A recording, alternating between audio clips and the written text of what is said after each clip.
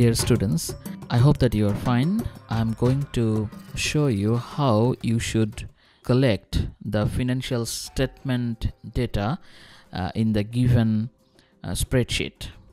So you can see that the spreadsheet is already open in the window. The company I have selected is Orion Infusion Limited.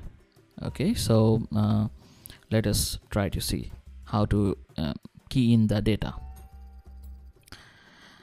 At first, go to Core DTLS worksheet, where you type in the DSC code of the company. I think you already know the DSC code of your company. If you go to the Dhaka Stock Exchange website, you can find it very easily. Let me find the code for Orion Infusion that I have chosen. Okay, so I can select it from here, copy, and then paste. And when you paste it, paste only the text. Okay, the name of the company, you can also copy it from here, copy from the same page of Dhaka Stock Exchange website, and then paste here and make sure that it is only text. Sector, sometimes the sector of the company is well known, but still I would ask you to confirm the sector. So for that purpose, you have to go to Dhaka Stock Exchange website, and then you can see in the left panel there is a link, sector wise company list. So if you go here, then you will find which company is in which sector. So probably Orion Infusion is in the pharmaceuticals and chemicals sector. So I'm clicking here and trying to see if I get the name here. Yeah, I can see that the Orion Infusion is in the pharmaceuticals and chemicals sector. Okay, so what you can do, you can copy the name of the sector from here, Control C, and then Control V. You can see the name is not here. The reason is the font is in white color, so just make sure that you paste the text only, then it will be okay. Okay, then when was the company listed? To find that, again go to company listing and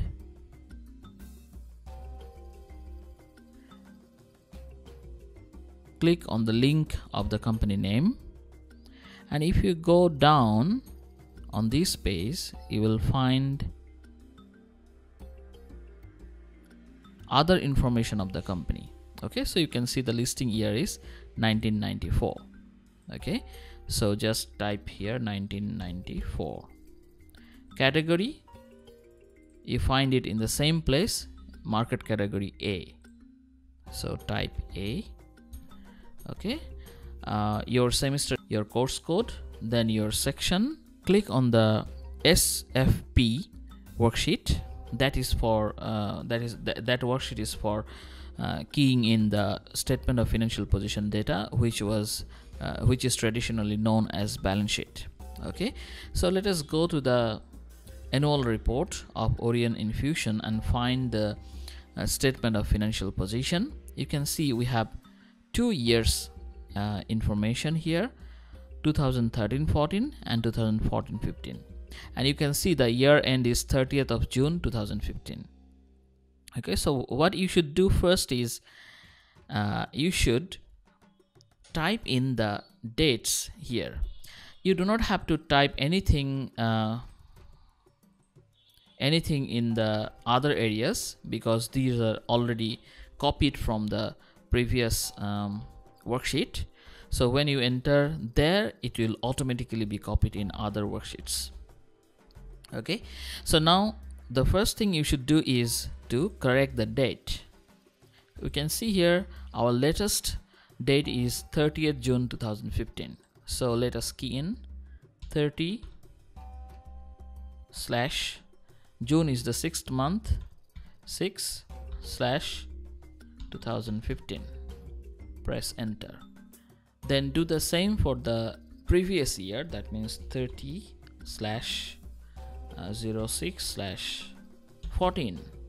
Okay, select these two cells, consecutive cells, and then drag to the right. So you will get the other two dates, 30th June of 13, 30th June of 12.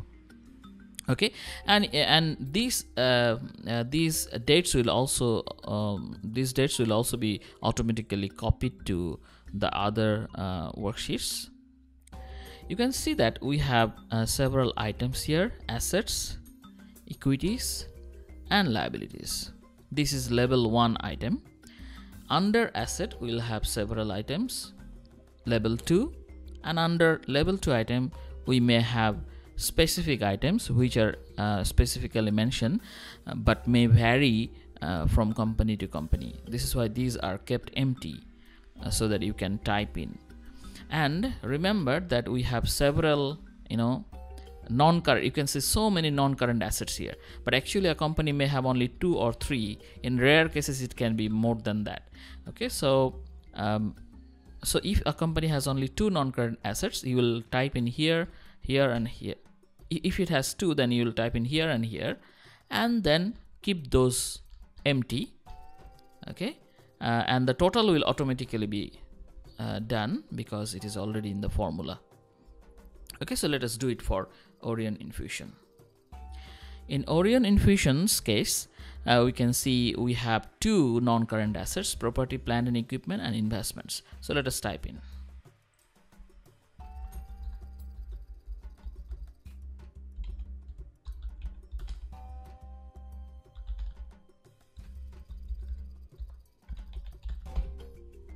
Remember, the amounts must be in full amount. Do not omit any zeros or anything. Okay, so it should be in taka and in full amounts. So even if you find that in the balance sheet or in any financial statement the amounts are at the top it is written in thousands, so key in 3 zeros after the amount in that case. So for the case of Orion Infusion we don't have to do that because these are already in full amount. So you can see that the property, plant and equipment are 336,831,683. 336,831,683. Okay. Now investments are 123,363,025. Done. Okay, this company does not have any other non-current assets, so our total non-current assets should be 460194708. So at this point you have to check in the balance sheet 460194708, 460194708. That means you have keyed in the data properly. So this current non-current asset part is already done. Now let us go to current asset. In current asset we have inventories, accounts receivable and others, advances, deposits and prepayments, cash and cash equivalents. Okay, so let's go here and type 67.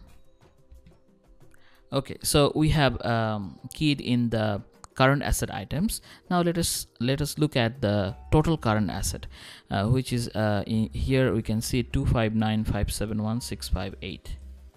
And here the total current asset is 259. Can you see? Yeah, 259,001, but here it is 571. That means something is wrong. We have made a mistake somewhere. So it is time to recheck and see the amounts. And if you recheck, you will see that instead of 7007, I have keyed in 7667. Okay, therefore I have to correct it. Okay, now let me check again. 258,911, 258. Still there is a problem. Oh, you can see that there is a problem here. Instead of typing 69768, I have typed 678. Okay, instead of 768 I have typed 678. Okay, so let me correct it.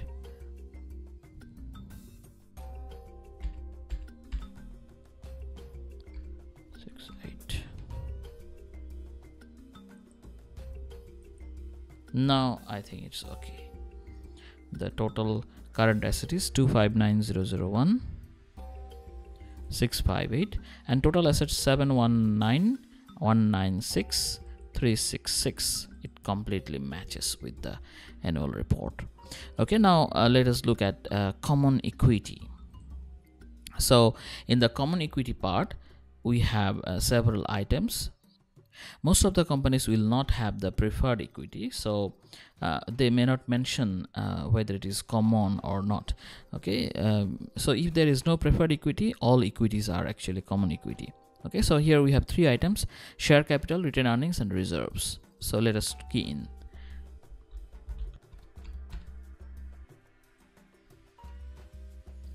$415. So let us check whether the common equity is okay or not. 187,465,079. Okay. Now preferred equity, we don't have any preferred equity, so just keep it blank. Then let us proceed to current liabilities. We have non-current and current. So let us key in the current liabilities items first. Provision for current tax.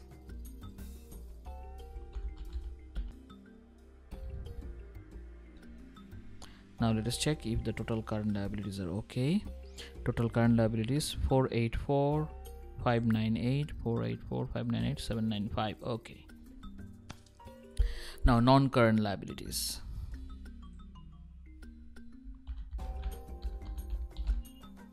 Okay, so we can see that the total non-current liabilities are 47132,491. So let me check.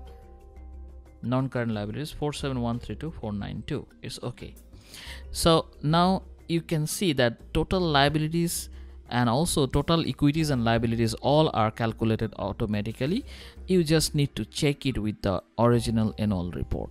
Okay, so you can see total shareholders equity and liabilities 719,196,366, and it is not the same here. Okay, so we must have a problem somewhere. 719,196, only $1 difference. Well, this $1 difference may be due to the decimal. Probably they have done it in Excel and they have given the rounded, it is showing the round figure, but maybe it has somewhere 0.5 or 0.3, whatever. Okay, so if the difference is only for $1 or 1 taka, then you don't need to be worried. Okay, that is okay. Well, so this was done for 2015. Now you can do this in the same manner for the previous year from this annual report, and then take the previous one and do it for and complete the 13 and 12 2012. Okay, then the statement of financial position will be completed, and follow the same procedure for income statement. You can see the format is already given. So in item level 3 you will type in the specific name that has been used by the company under revenue, under cost of sales, and under operating income or whatever, so key in those items and you will find the final amount here. Okay, and you will have to enter the basic earning per share and diluted earning per share as is available in the income statement. For statement of changes in equity and the statement of cash flows. Okay, if you have any problem, do not hesitate to contact me or see me in my office. I will show you how to